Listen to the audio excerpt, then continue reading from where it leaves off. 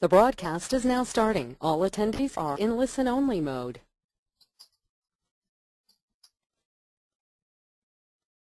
Good afternoon, everyone. Welcome again to the second session of this webinar series in September. And today we'll be talking on curved steel girder bridge. Those who are listening to me for the first time, let me introduce myself to you. This is Arun Sharma from Midas, and I'll be covering this session for you. So we'll have a short question answer session towards the end of the webinar, so you can hold on to your questions and then use the chat windows that are there to communicate with me. I have muted everyone's mic so that I can reduce the noise coming from the other ends. I think it's time now and we are good to start. So today, as I mentioned, we'll be talking about steel composite curved girder bridge. And this is the overview for the bridge. We'll be first starting by defining some materials and sections. Then we'll create the geometry from scratch. I'll model the cross beams and the diaphragms into the structure. Then apply boundary conditions. Boundary conditions will include the definition of rigid length, elastic length of rigid type, and the support conditions. Then we'll apply the self-void and the superimposed dead load onto the structure, followed by the live load application. For this, we'll create two lanes, and they will carry vehicles in both directions. We'll have HL93 vehicles as per AASHTO LRFT, and in this I'll also try to cover response spectrum analysis as well as live load analysis. After this, we'll perform the analysis and review some results. This is the plan of the bridge that we'll be modeling. As you can see here, it's a 200 feet long bridge and has an offset of 30 feet. It's a 3 girder system, and the girder to girder spacing is given to be 10 feet. And at the end, it has a rotation of from the main or from the global axis direction of 30 degrees. So what I'll do is go into the program itself and start the modeling.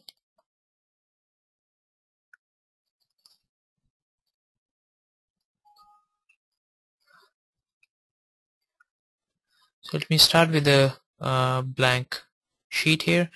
I'll go to the works tab as a thumb rule so that I can see what all things have been applied to the model so far.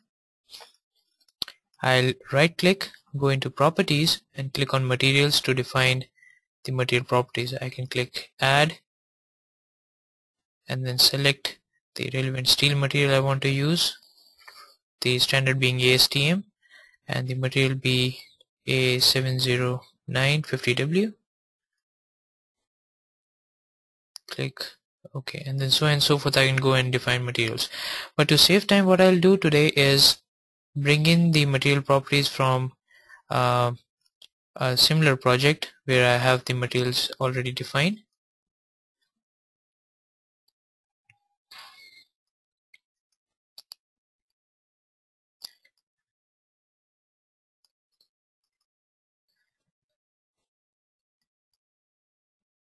So I'll just bring the materials and sections from the complete model file.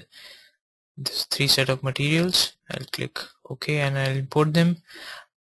I'll come to section tab and import the sections that I'll be using from the same source.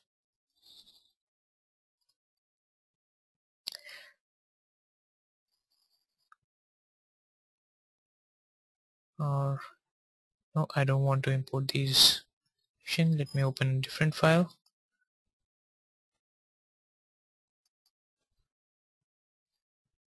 Yeah, probably this one has more sections that we will be using, and I don't want to import this section for the time being, so I'll take this out. Basically, in the section list, the program shows you all the sections that are there in the model file that you open, and you can then choose which ones you want to be imported. So I'll just import all all 9 except this 8th section. So I'll select it and take it out from the selected list. You can choose to have the to keep the original IDs as 1 2 3 4 5 6 and 9, or you can start by new ID and that will renumber them as 1 2 3 4 5 6 7 and 8. So you can choose out of the two options. I'll choose as the default one.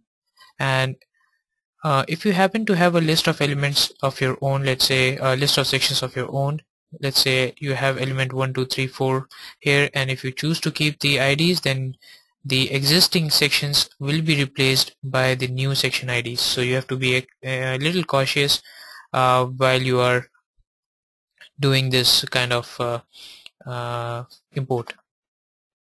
Click OK, and now you'll see the sections that we have brought in. So if I double click on the girder section, you can see its property. It's a composite girder that we have defined with the concrete deck and steel girder. We have used a section offset and set it as center top so that we can model the cross frames accordingly. If you double click, this is the diaphragm section, which happens to be I girder, and so forth. We also have tapered sections for modeling the pier elements, and for this I'll just click on the tapered section that we have. So it is P_L. This is the tapered section that will form the pier cap left end, and you can define the dimensions for the two extreme ends of tapered section. So tapered element. So this is the, let's say, I end, and this will be the J end, and you can define how you want to taper it. So the y-axis, as you can see in this plot, y-axis is the horizontal axis, z is your vertical axis. You can choose how they are to be tapered, linearly or non-linearly. You can select from different variations. For the timing, we'll stick to linear, and depending upon where you choose to have your section offset, the depth or the tapering is done. So if I choose the section offset at the center top, then the depth will be varied. So basically this section offset line will remain as it is, and the variation will be done about this point in the cross section. So if I have the section offset at the center point, then it will vary equally, depth equally on either side of this centroid. And if I have it at center top, then only the depth will be varied under this point. Things will become more clear when I start modeling it, and you will get a better visualization of it. So I'll not invest much time on it right now. So these are the sections that we'll be using, and I have defined a dummy crossbeam for modeling the deck. The thickness of the dummy beam happens to be equal to the thickness of the deck, and the width being the spacing that you want to apply the dummy beam. It will be modeled based on grillage concepts. So the parameter B is at user's discretion, what spacing he wants to have and how much width he wants to give.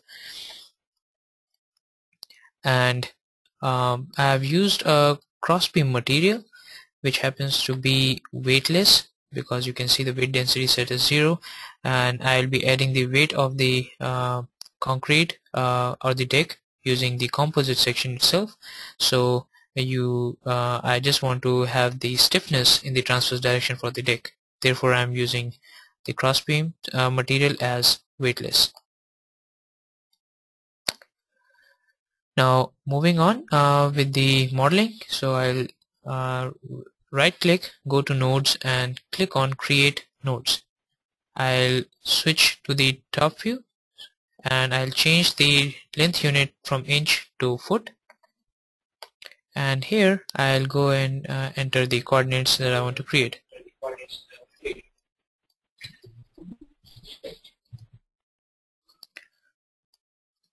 So I'll enter here, repeat or copy it once, and create it at 200 feet along global x-axis. The moment I hit apply, and use the zoom fit button, you will see 2 nodes on your screen. I'll create another node and change the number of times to 0 because I don't want to copy it. I'll create the node at 100, 30 feet and then click apply. So you can see 3 nodes are created in the plan. Now I'll select all the 3 nodes that are created by clicking select all and right click, go to nodes and translate them.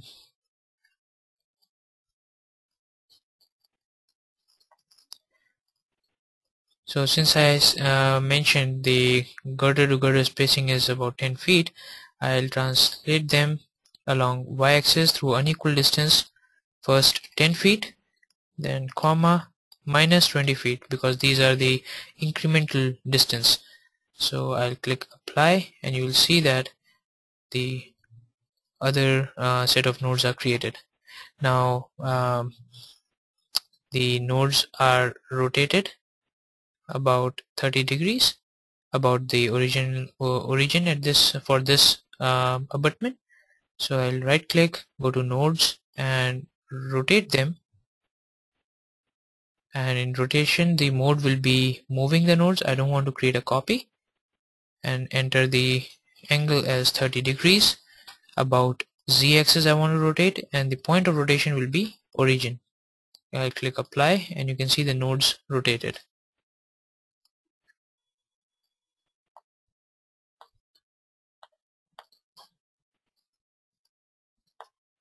Then I'll select the other set of nodes and enter the angle of rotation as minus 30 degrees, and the point of rotation will be the center point of the other abutment. So basically what I did is I clicked in this field, it will turn green. This means it is an active field and it will take the inputs directly from the model view window. This is the model view window that you are looking at. So I need not remember the node number or the coordinate number, coordinates of that node. If I just take my cursor to that node, you can see the coordinates are automatically updated in that green field. I'll click here and it will be registered, and then I can click apply and you can see the rotation done. And I will request everyone to hold on to the questions towards the end of the session so that we'll have some time to discuss all the questions, so you can note it down with yourself and then we can discuss it. And if we are not able to take up all the questions now, then feel free to drop me an email and I'll reply to each and every individual.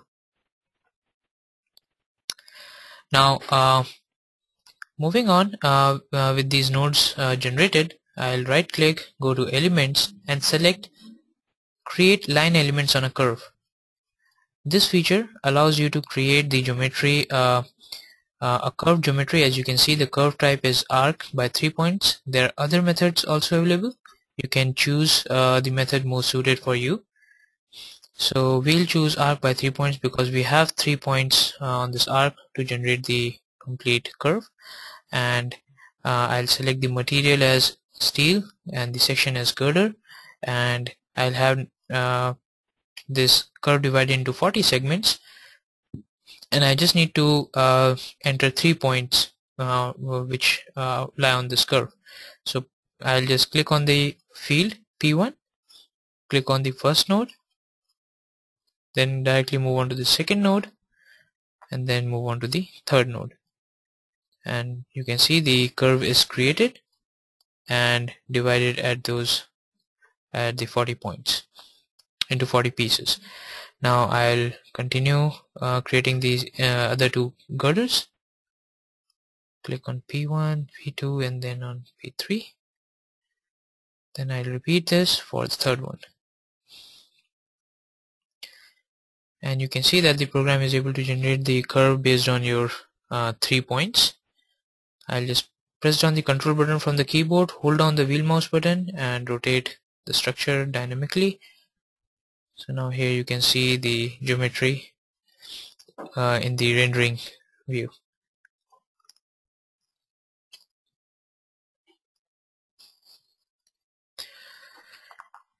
Now having done this, I'll switch back to the top view and activate the hidden view or deactivate the hidden view so that I can see the wireframe geometry of the structure.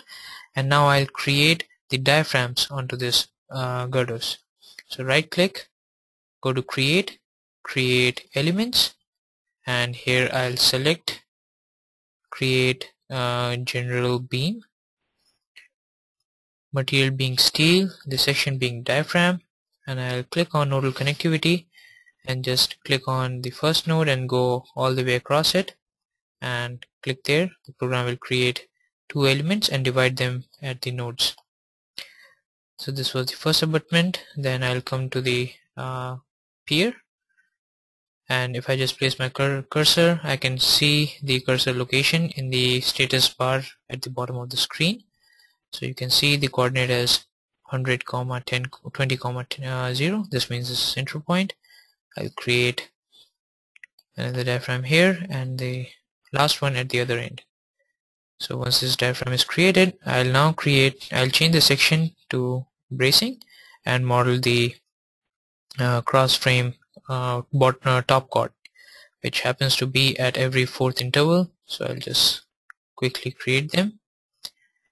I'll leave 3 nodes and go to the fourth one and create it.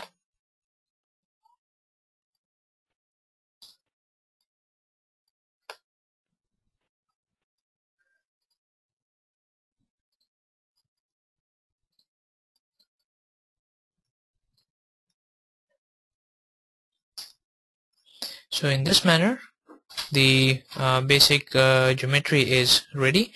Now I'll show you how to model the 3D cross frames. So for this, I'll click close here and just activate the diaphragms and press down the control button and double click on the bracing sections, so you can see them, they are highlighted on the screen, and then I'll click activate. The moment I do this, you can see just the relevant members activated on the screen. And let me first show you the geometry of these diaphragms. So this is the diaphragm, as you can see from on the screen. This is the top chord that we have already modeled. Then we have to model a bottom chord and get the truss members in.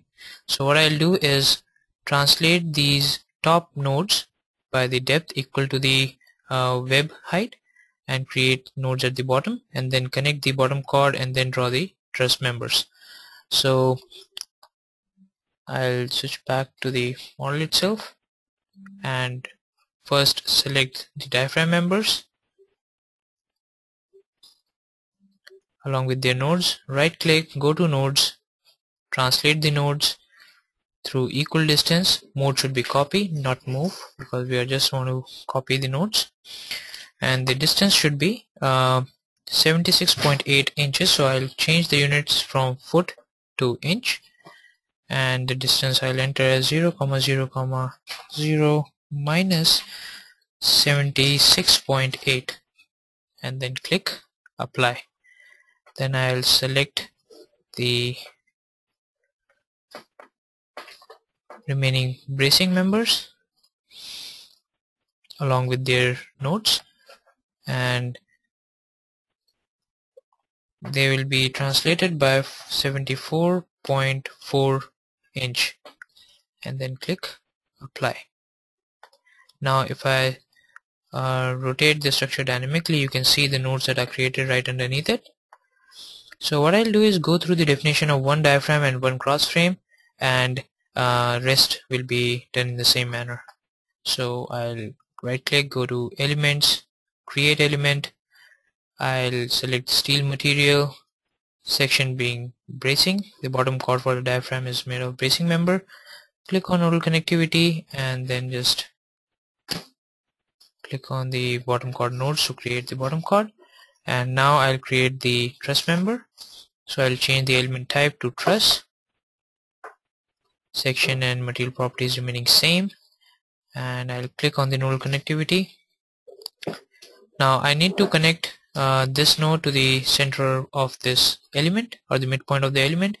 Now if you'll see at the corner of this screen, on my left hand corner, right hand corner, you will see a number 2 written there. This means the program will automatically snap a node at the midpoint, or divide one element into 2 pieces. If you want to have the element divided into 3 pieces, you can have this number as 3, 4, 5, so on and so forth. So I'll click on the nodal connectivity, click on this member, then move my cursor to somewhere in the midpoint. The program will automatically snap a node at this location and create the element and divide the other element. So let me zoom in at this location so that you can see more clearly. Now I'll continue to create the member. The same manner I'll create. So this is how one diaphragm looks like. Now I'll create a cross frame. So I'll change the material element type to general beam, and then click on nodal connectivity, and then create the bottom chord first. Change the element type to truss, and this time, since it's a cross frame, I don't want the truss members to be intersect and have a node in between, because truss members cannot support bending moments or bending out of plane bending. So if we have a node at the intersection of truss members, then it will result in singular errors.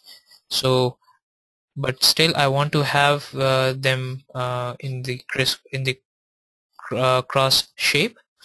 So I'll check off this option called intersect at nodes and elements, and then click in nodal connectivity, and then I'll just click on the top node, then on the other end click and click. So now you can see the element is not divided at this location. Same way I'll click on the two ends and create a cross frame in no time. Now as you can see, these two nodes are in the same plane and happen to lie on the same web, but they are not connected to each other. So for this we'll use a boundary condition called rigid link. So what I'll do is right click, go on to properties and select rigid link. And as we know, rigid link follows master slave node behavior. So the node that will govern the other node's behavior should be made as master. Since our diaphragm, the bottom nodes will have the boundary condition assigned to it, and we want it to govern the behavior, so the bottom node will become the master node. So I'll click in the master node number, and then let me check off toggle off the single select tool. So I'll click in the master node number, it will turn green. Then I'll go to the node and then click on that node. The moment I do that, the master node number will be read by the program. Then I'll go on to single select tool and select the node that has to become its slave, and then I can specify what type of link I want to have. It has to be a rigid body behavior. Then I'll click apply, and the program will generate this rigid link. So let me quickly repeat this step so that you understand how to create a rigid link.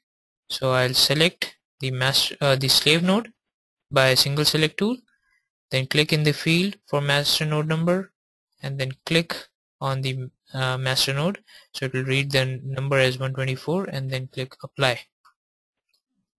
I'll repeat, I'll use single select, I'll select the slave node, I'll click on the master node number, select the click on the master node, click apply. So in this way you can generate master slave node, rigid link between master slave nodes.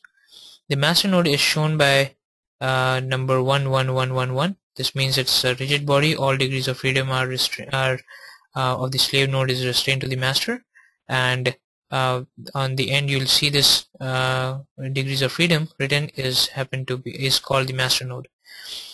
But for the intermediate locations of this cross frame, we want the girder, basically the node that you see at the top is connected to the girder. So we want this node to control the behavior of the bottom node, since all the loadings and everything is applied on the top of the girder, or on the top node. So we'll make the top node here as master and use single select to select the node at the bottom, and then click apply to create the slave node at the bottom.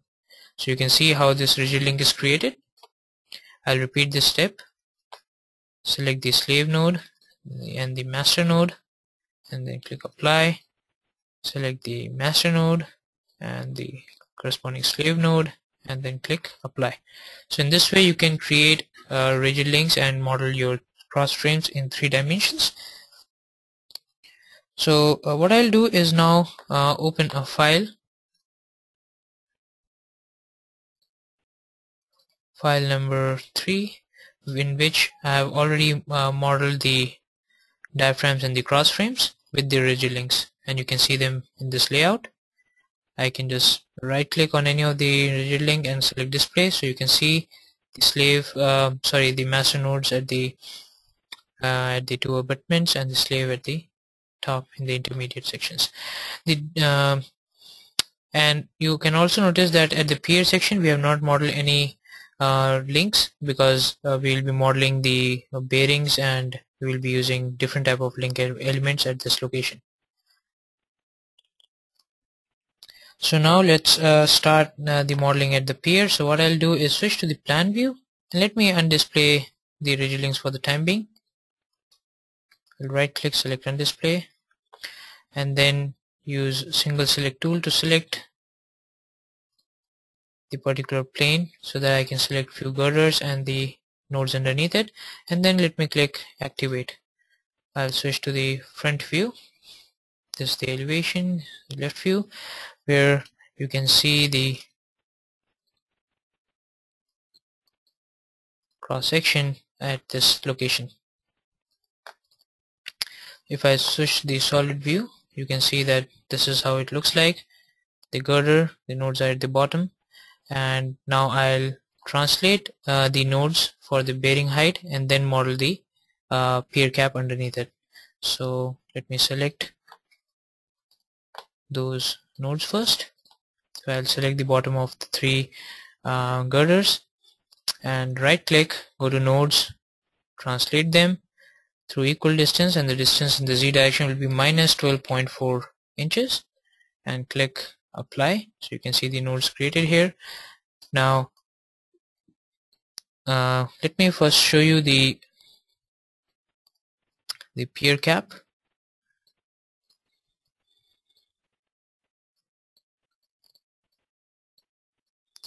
So our pier cap looks something like this. I mean, I'll taper this. It will finally look something like this. So it will have a tapered ends on either side and a flat section, or the non-tapered cuboid in the middle. And so what we need to do is need to get these nodes into place from where the tapering actually starts, where the bearing location is there. So what I'll do is select this particular center node and translate the nodes to get the other locations, and this information can be very easily extracted from your CAD drawings or your PDF drawings where you want the nodes. So I'll go back into the program and select this node, and I'll translate them through unequal distance. And if I go to the plan view, you can see that I want to translate in the global Y direction, so I'll just select Y.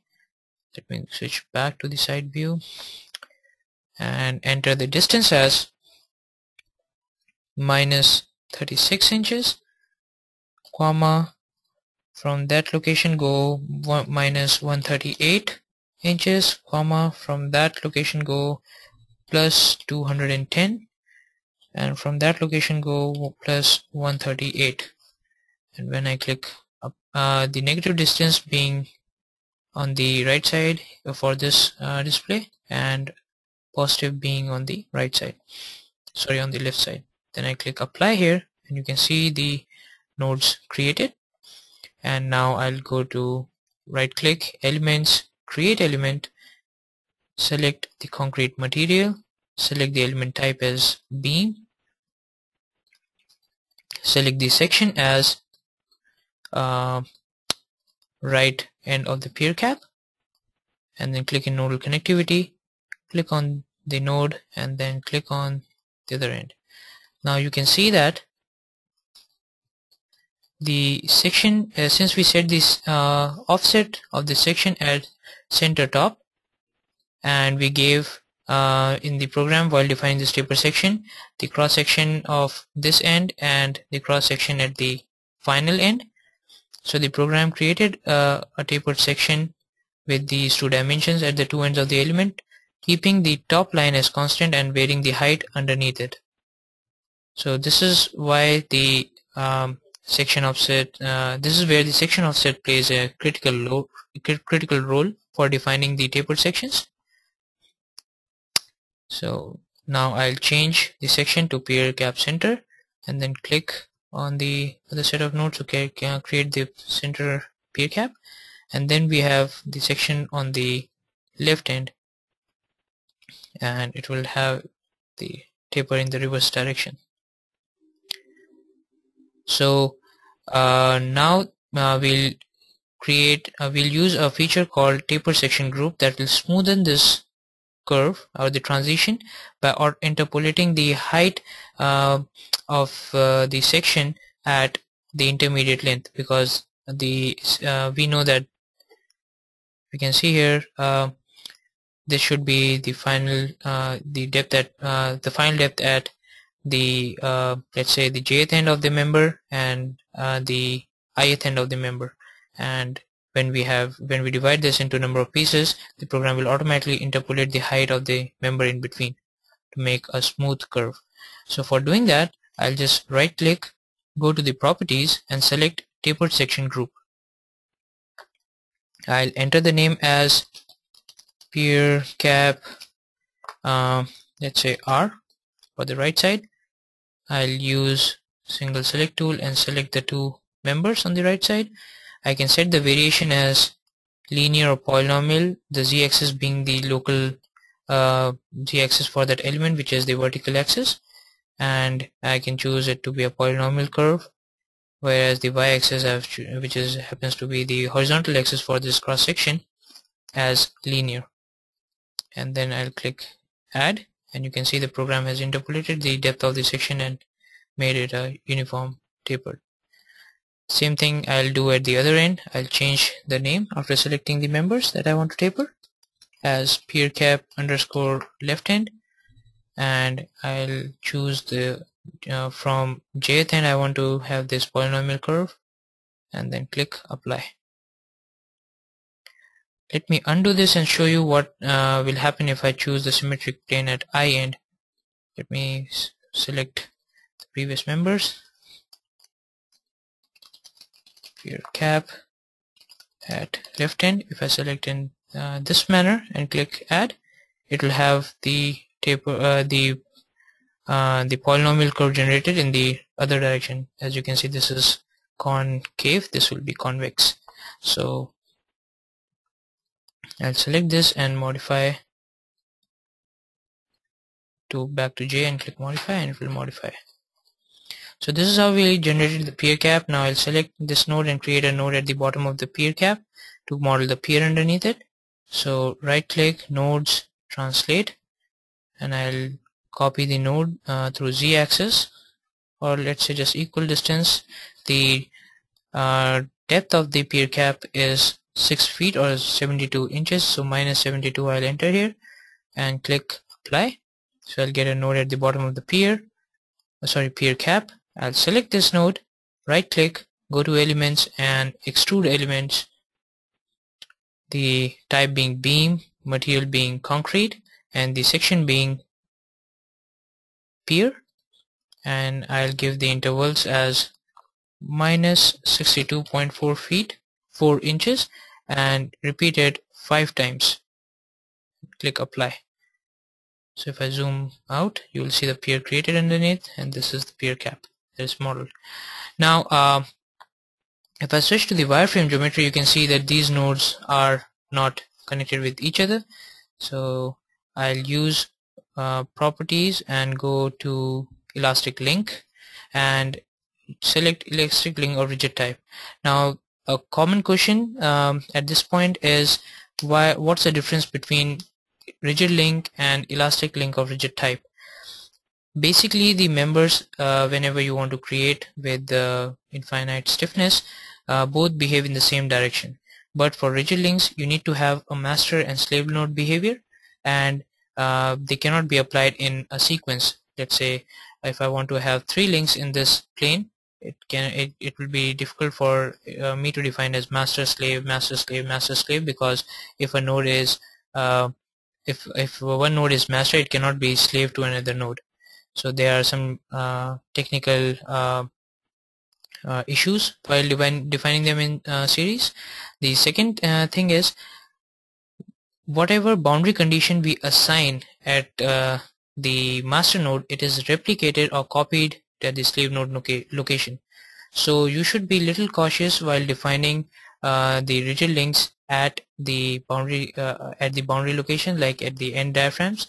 If you want to simulate, not replicate this boundary condition onto the top of the girder, and if you want to have the real effect of the barrier, the bearing location or the support and the height of the section, then you should use elastic link of rigid type for those locations. One more thing that elastic link plays a good role in is you can control the stiffness in different directions. So if you want to model let's say an expansion bearing, you can control the stiffness along those axes and then model it. But today we have fixed bearings, so I'll not be dwelling much into generating the bearings there. So I'll just select elastic link of rigid type, click on 2 nodes field, and then just click on the nodes between which I want to create it. And if this is my node, this is my direction of creation of the elastic link, then this is node 1 and this will be node 2. So the direction becomes x-axis, and you can see if this is x, the y will be this one through from right hand thumb rule, and z will be into the plane of paper or this screen. You can select to copy the elastic link along y-axis and to at 120 inches, because the distance between these points is 120 inches or 10 feet. So I'll just click on 2 nodes and click between the these 2 nodes, and the links will be created. Basically, this is the location where you have the bearings. So if it was expansion bearing, I would have selected general type of elastic link and control the stiffness along these local x, y, and z axes for displacement and rotation. But since it's we have a fixed condition at the pier, and we have expansion bearings at the 2 extremes, that means at the 2 abutment, I'll have fixed bearing at this location. I'll use the same elastic link of rigid type for connecting the bottom of the girder to the top of the girder. Click on this 2 nodes. When I do that, you can see the nodes are the elastic links are created and copied at the same time. Now I'll activate the entire structure, which completes the modeling of the links. And now I'll switch to the top view, and as I mentioned, we'll have the grill edge concept applied. So you can right click, go to elements, create elements, and start creating cross beams using the cross beam material, which happens to be weightless. So I'll use dummy cross beam, click on the nodal connectivity, and then go on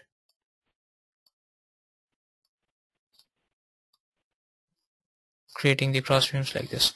So what I'll do is open the next file that I have here, which will have the definition completed, file number 5. So now here you can see the cross beams have been created, and you can see also the support conditions have been defined.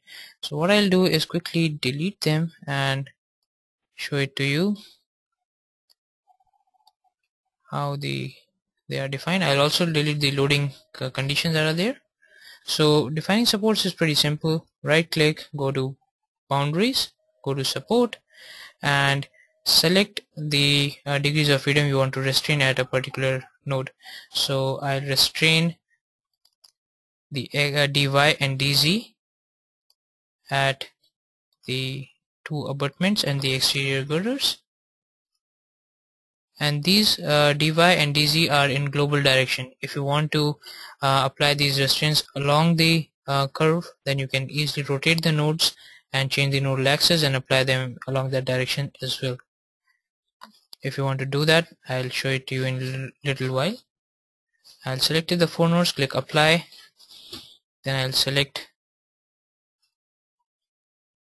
the center node and select the direction as dz, that is to be restrained. Click apply. The symbol in itself is explains what degrees have been restrained. From 12 o'clock to 6 o'clock, dx, dy, dz are 3 displacement degrees of freedom. Whichever is restrained is shown in green color, whichever is released is shown in white. So you can see dy and dz are restrained at this end. The remaining 3 are rx, ry and rz, which means 3 rotational degrees of freedom. Since they are all released, it's shown in black. And at the base of the pier we'll have a completely fixed rigid support, so it will be all displacement degrees and all rotation degrees will be restrained. I'll select the bottom node and click apply. So in this way you can create the support conditions.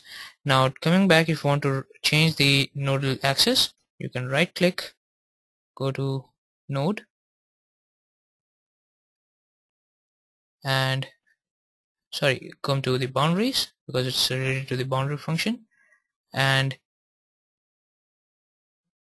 click on nodal local axis. Now you can select in which way you want to define the nodal local axis. So I can go for 3 point.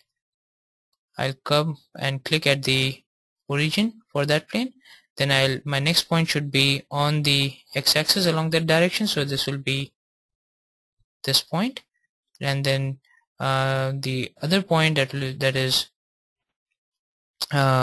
will be any point on this plane will be P2. I can click on this point and then click apply. So basically what I did is I applied this point at x, this point along x-axis, and this point in the plane. So it will be x, y and z for this node. So I'll select this node, I'll select this node, select this node, and click apply. So the moment I do that and zoom in, you can see x, y and z for the nodes are rotated, and hence the support will act now along x, y and z along this curvature.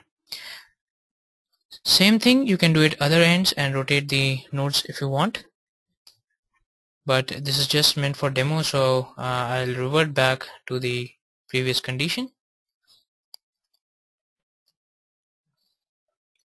And now I'll go ahead and define the load cases. So click on load and then select static load case. You can enter the name of the load case as self. You can select the type of the load case as dead load, and then click add, and then you can enter the name and select the type as dead load, and then click add. So we have defined 2 load cases, self weight and superimposed dead loads, and now I'll add values to them. So right click, go to loads and select self weight. Here I'll add the multiplication factor as -1 along z-axis. Then click add, and then I'll right click, go to element and go to loads and select element beam load and select superimposed dead load. Here it will be a uniformly distributed load, and I want this load, I can choose it to be applied at the centroid location of the element, or I can choose it to be applied at the top of the girder where the nodes are actually created. So if you want it to be applied at the centroid, you can check on eccentricity. If you want to be applied at the top of the member, you can check it off. So right now I'm just applying it to the top of the section. So I'll check off this eccentricity, and let me just quickly click on this toggle button and select the elements on which I want to apply. So this button toggles between the current dialog box and the works tree. I'll come to section and double click on the girder members so they are selected.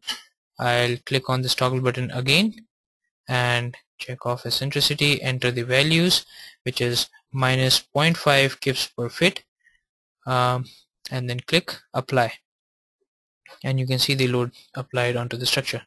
So once we have defined these two loadings, I'll move on and apply the live load. And before doing that, I need to define two structure groups. So what I'll do is go to the group tab, right click, select new with 3 dots. This allows me to define multiple structure groups at the same time. I'll click on this and enter the name as cross beams. So I'll create one structure group that will consist of all the cross beam members, and other as girders that will comprise of all the girder members, and then click close. Now I'll come to the works tab and then double click on the girder section so all my girder members are selected. Now I'll come to the structure group, click on girders, drag it over the screen and drop it. The moment I do that, you can see all the girder members are defined into this structure group. If I double click, you will see them activated on the screen. Now you might be thinking that number of nodes is equal to 0. Does that mean there are no nodes in this group? And do we need to define them individually into this group? The answer is no. Whenever an element is included in a group, the corresponding nodes are automatically brought in with that structure group. So all the nodes, if you just right click and select active, you will see all the nodes along with their girders activated onto the screen. So this means the nodes are tied with the elements in this group. Let me activate the entire structure.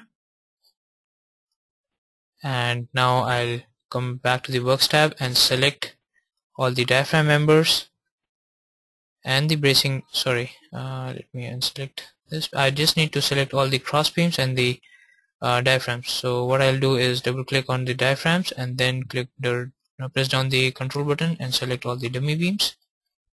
And now I want to select the bracings.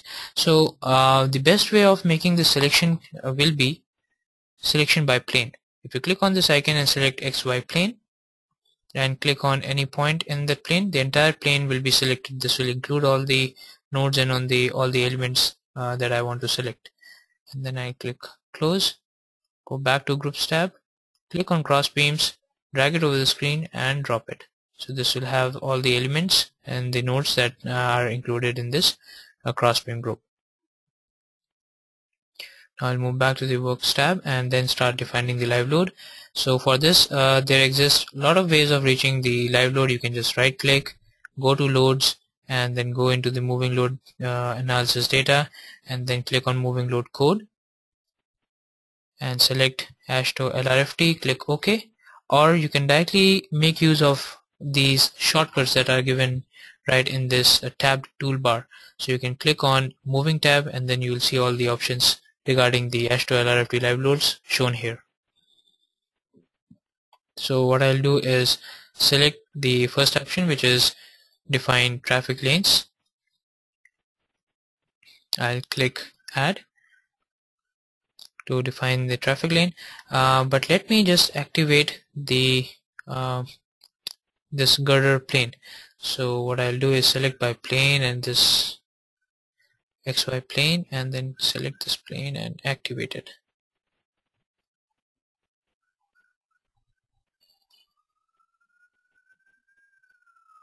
I realize I made a mistake. Let me close this and come back. So if I double click on the cross beams, I notice I have selected all the girder elements also, but I just wanted to consider all the cross beams. So what I'll do here is unselect everything and double click on just the girder group, right click and select inactive so that they are hidden from this display and only cross beams are displayed. And now what I'll do is click select all, which will select all the cross beams, and I'll come to cross beam and then drag it over the screen and drop it. So this will modify my cross beam group, and now it will have just the cross beam members.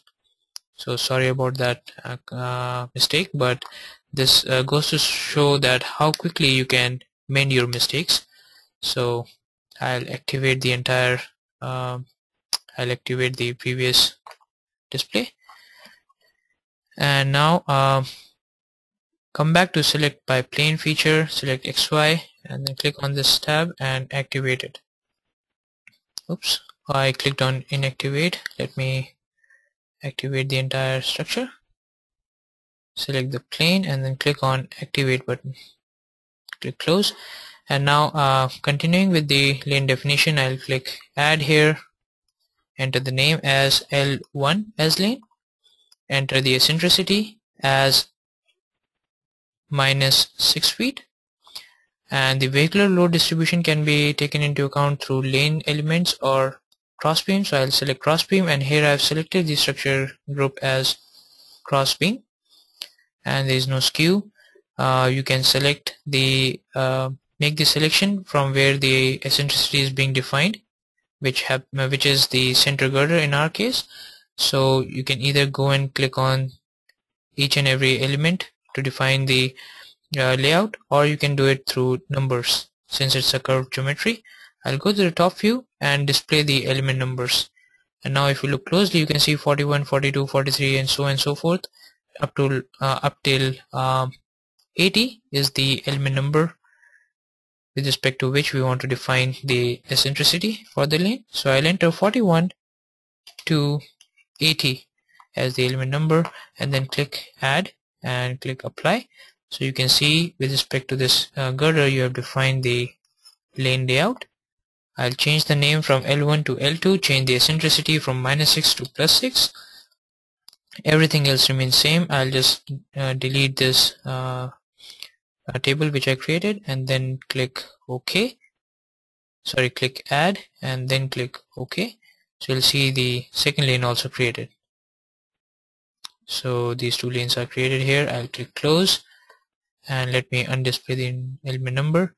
Now as per AASHTO LRFD clause number 3 of live load application, where you need to maximize the negative moment over interior piers and take out the axles that reduce the negative moments, and place two truck vehicles on at a given spacing on either side of the interior support. So to take into account these kinds of clauses, Midas Civil has two special features called lane support negative moment at interior piers, where you have to specify the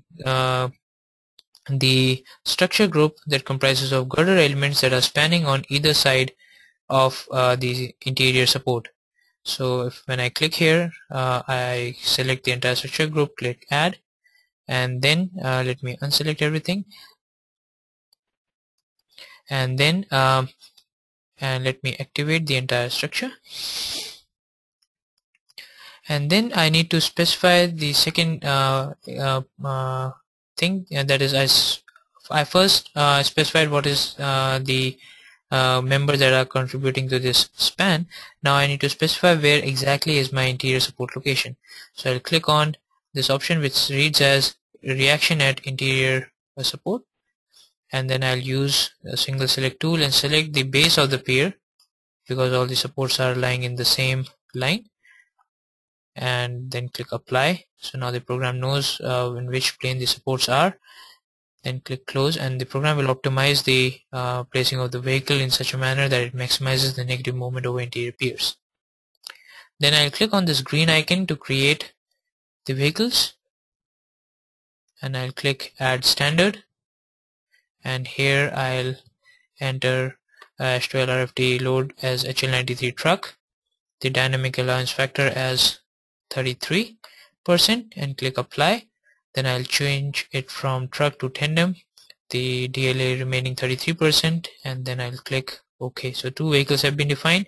I'll click close, then I'll click on the second icon, which is to define the vehicle class. I'll put the two vehicles together in a class called VC, let's say, or HL93, and then select the two vehicles and put it here, click OK and close.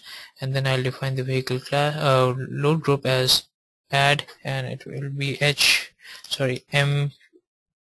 MVL, moving vehicle load. Click add and select this vehicle class from 0 to, and minimum number of loaded lanes being 0, maximum being 2. I'll select the 2 lanes and put it here. Click OK. Now what the program will do, it will go through all permutation combinations and find the maximum or the worst loading case for you. I'll click close here, and now move on to assign the moving load analysis control data. I'll go with the default settings. Basically, influence line dependent points are is the one that results in maximum bending moment or the maximum forces. Uh, uh, uh, Basically, it will apply the vehicle in such a manner that it maximizes the bending moments in both positive and negative zones. And with this option, normal plus concurrent force, you can generate not only the envelope result but also the concurrent forces, that is for a given bending moment what is the corresponding shear and axial force.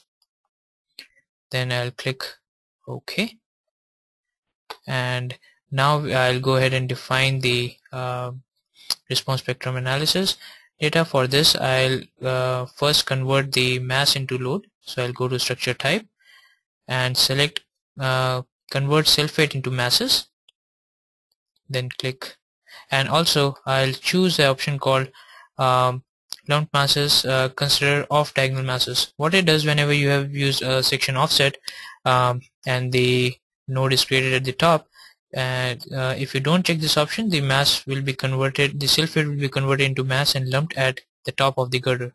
But for seismic analysis, if you want, and if this offset is large enough, you can choose this feature and have the self-weight converted into masses and lumped at the centroid location for the section. So with this feature you can achieve that easily. Click OK, and then go to model, select mass and select load to masses, and convert the superimposed dead load that is there onto the structure into load, and then convert that into mass. Click OK, and then you will see this kind of icon representation. And now you can go ahead and define the response spectrum. So right click, go to loads, select response spectrum analysis data, select response spectrum function, click add, and you can create your own set of files or copy paste your data from spreadsheet. You can just import a file with response spectrum data in it. Click open, you will get this data brought in. I'll name this as RS, as response spectrum. You can enter a description. It's as per AASHTO LRFT. You can specify site and soil condition, etc., etc. Then click OK and close. Then I'll go back to loads, response spectrum analysis data, and I'll select response spectrum load cases. And here you can enter the load case name as RS-X for X direction. In the XY plane, excitation angle being 0. You can choose your modal combination to be based on SRSS, CQC, absolute or linear. You can also include the positive and negative signs, and in order to get more details you can just hit F1 from your keyboard and it will take you to the online help page and describe all these features in detail.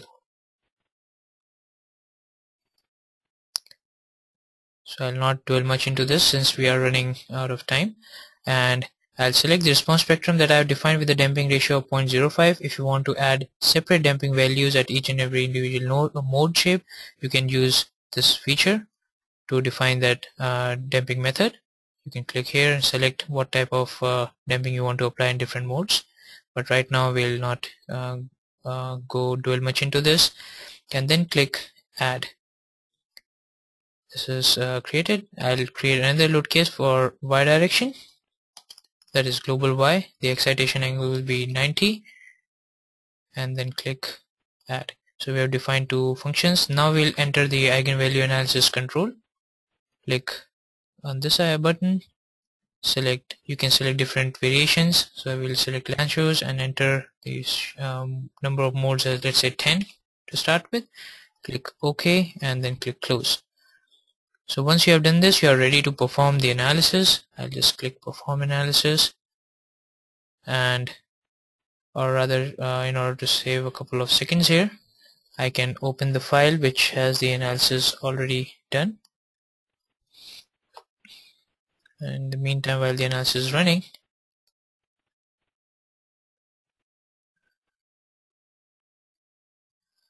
so let me bring up the model file, click open and select the final file.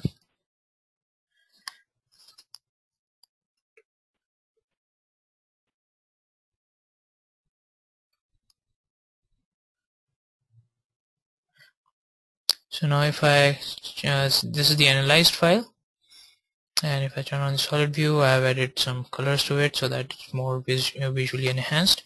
And now let's quickly go through some results. So right click, I'll go to reaction, forces and moment. First we'll verify whether our loading is correct or not, so we'll just check before self-fade. I'll click on this button and select self-fade and click OK. So now you can see all the loading is in the vertical direction, so you are getting a summation in F for Fz, while Fx and Fy are 0. And if you can do the number crunching yourself, you can compare whether this value is correct or not. So this ensures a proper flow of forces from top to the bottom of the structure. Hence the loading can be verified. Then you can come to the deformation tab and just check on the deformed shape, or let's say displacement contour. You can select deformed shape legend and you can click apply and see the deformed shape as shown here. It's a bit exaggerated. Let me put it to like 0.5, but if you see the scale, it's if you see the values, it's just 0.004. so let me change it from foot to inch. This is about 0.5, half an inch is the deflection you can see. And as you can see, the outer girder is suffering the most because of the curvature and the extra length. And now I'll come to the forces and select beam diagrams and see the self-weight bending moment. So I'll select fill, check off deformed and click apply. And as expected, the outer girder will be attracting maximum stress value bending moment because of the extra length. So all these go to show that the through deformation we can ensure that the nodes and elements are properly connected. The through bending moment diagram we can see that we can quickly check whether the diagrams make any sense and the model is correct or not. So once we have we are confident that the model is correct and modeling there is no modeling error, we can quickly see some other results like bending moment due to live loads, the bending moment envelope. Click apply. So this is the positive bending moment envelope that we are seeing, and as you can see, the outer girder is having maximum bending moment. Then similarly you can see for negative bending moment envelope, click apply and you can see the bending moment. And if you are curious to see what loading pattern cause the maximum negative bending moment at this location, you can just right click, go into moving load tracer, select beam forces and moment, and then select that MV minimum, that is maximum negative bending moment, and click on that element in particular and click apply. And then if I zoom out a bit, you can see that there are two set of vehicles on either side of the span, and the blue color loading is the lane load, and you can see the 3 axles and 6 wheel locations. And if you notice, the value is 14.4 kips, which is 90% of the wheel load, that is 90% of 16 kips. So the program has reduced the loading value as per the code clause and applied it. So through this you can quickly verify whether your loading pattern or the analysis or the live load analysis makes any sense or not, or if you have done something wrong in modeling. So in this way you can verify your results visually.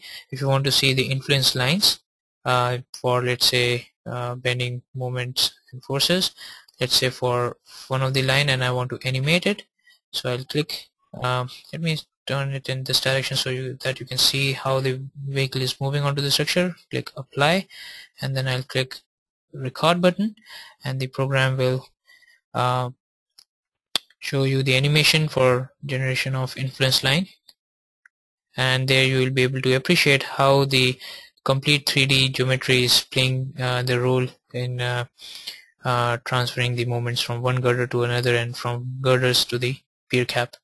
And I can see some viewers asking questions, so what I'll do is hold on to these questions, and since we are overshooting the time, I'll reply them individually in an email. So while this influence line is being generated, I'll quickly open the analyze model that we were doing in the first place, and the total analysis time was 30 seconds, and I'll show you the vibration mode shapes in the meantime. So I'll come to result and go into vibration mode shapes, and now here I can select, let's say, mode shape 1, and along with the legend the program will show you what is the percentage mass participation. This is the first mode shape, second mode shape. You can choose to display multiple mode shapes in the same time. So let's say I want to see 4 mode shapes. Click apply, and the program will divide the entire screen into 4 parts. So mode 1, mode 2, mode 3, mode 4 are shown simultaneously, so you can see different mode shapes in the same display. Let me close this. So once you have verified the mode shapes, you can see them in a tabular format also. So you can see the 10 modes and the modal participation in different axes. So you can see for X and Y it has reached 97 and 92%, and Z it's falling short. So you can choose to go on with the eigenvalue analysis, let's say next time 1 to 20, and in this manner you can see and find out how many mode shapes will be sufficient for this type of bridge. And you can also visually and through these numbers verify which will be the principal mode in different directions. For example, if you see here, you are getting very low participation for the third mode shape in Z direction. So let me go to third mode shape and click apply, and if you see from this angle, you can see that the mass that is going above this neutral axis for the bridge and below the neutral axis of the bridge is almost equal. So therefore this mass is cancelling each other. So if I were to choose the principal mode shape for Z direction, I would have gone with the results for this mode shape instead of going for the fourth mode shape, which will look like this, as most of the mass is above the neutral axis, so you're getting a good mass participation value. So through this visual interpretation, you can make out which happens to be the critical mode shape or the principal mode shape for a given axis. And this is where the software has its advantage. Now I'll show you how you will get the capacity for that for a given section. Let's say I want to have it, see it for piers. So let me right click or switch to the initial view, right click, go to deform, displacement contours, and activate just the pier assembly, and use let's say in the X direction, right click, click on deform and legend, and this is the displacement that is occurring during the response spectrum along X-axis, and this is the demand. You can see at the top it's quite less. If I convert into inch, it's about like 0.004 inches. You can see it in the Y direction also, and this is the demand in the Y direction. So in this way you can easily extract the demand values from response spectrum. Let's see how much is the pier deforming, and if you want to see the global picture, you can activate the entire structure and see the global picture. Again, it looks exaggerated, so you can reduce the scale to get a more realistic display. You can even animate these results. So this is how you can extract and do the response spectrum in midas. Let me come back to the other model file where the animation file is completed, and here you can see the influence line animation and the forces that are coming onto the structure, and how the notice how the pier assembly is interacting with the girders. So in this way you can see the true 3D behavior being replicated in the model.